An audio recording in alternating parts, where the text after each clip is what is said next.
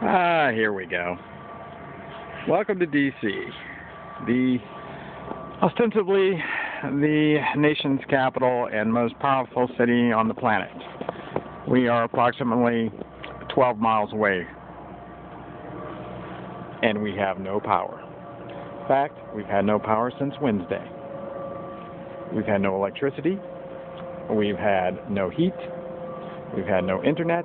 We've had no phone. What we have had are 3 postponed calls from Pepco saying they'd have the power on. They said they'd have it on Thursday night. They said they'd have it on Friday. They said they'd have it on today at 4. The time now is 4:15. No power. Yep. It is actually warmer out here, hello Dodger, than it is in the house. That's why I can leave the door open, because I think it's colder in the house. It's like living in a beer freezer.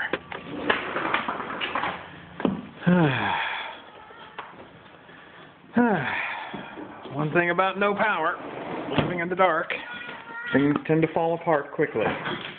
Chaos reigns. Oh. There's my refrigerator with all my stuff. Milk, eggs, bacon, all the food I bought to get through the blizzard, the short storm that was coming. The 4 inches that destroyed the nation's capital and wiped out civilization. Yeah. Kitchen. Complete chaos, of course. We keep things warm in the refrigerator.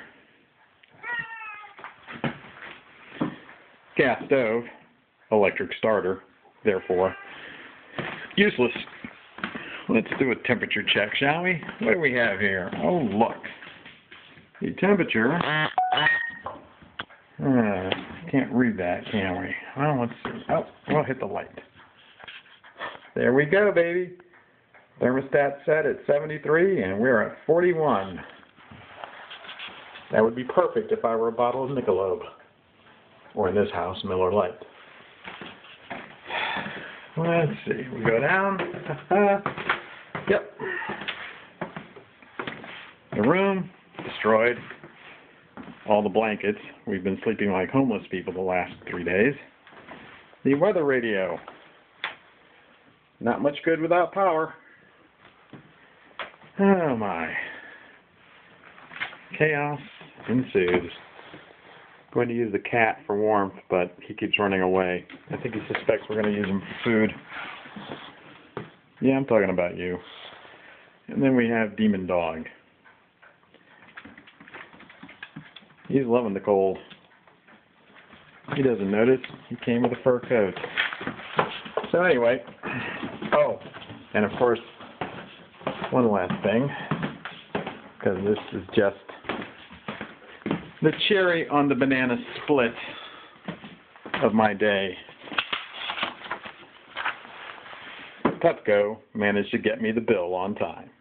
Hey! Who says they don't have me in mind?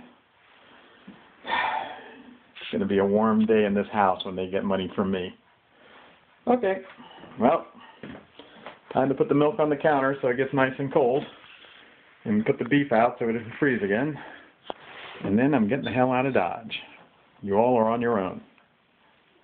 Okay, just kidding, Dodger. You're coming with me. See you later, Mitts.